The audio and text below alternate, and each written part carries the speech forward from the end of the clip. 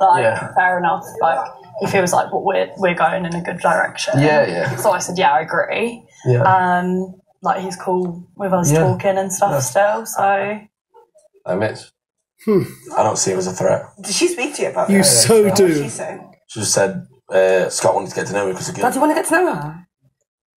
I'm confident with what we've got. I don't think Your personality is unmatched. You never know in this place, though. You just never know. Thanks for the It's out of encouragement. my comfort zone to talk to two people at once. Like, I'm not... Like, I feel muggy, like I'm like talking to two guys, and obviously me and Mitch are so close now. You just got to do what you want to do, and if like talking to me is something you want to do, and you're getting to know me is something you want to do, then, do you know what I mean? Just as long as you're open and honest about it. Like, well, we'll see. You can graph me now. Yeah, Zach is the reverse of Casa. You got to give me a bit. Oh dear. Rebel reform. Poor Mitch.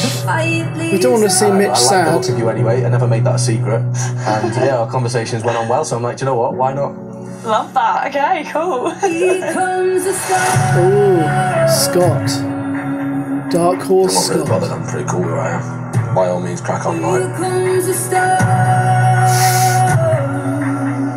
Do you like someone with a fiery side? Yeah. Do you? Yeah. Got to have a bit. Do you know what I mean? You've got to be like a little bit crazy.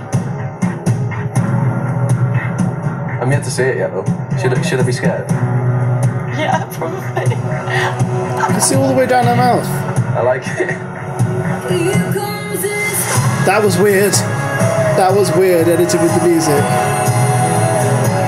I always said that I need a girl to give me a bit back, so just scream in my face and I fall in love. Oh no, sad brooding Mitch. This could spell trouble.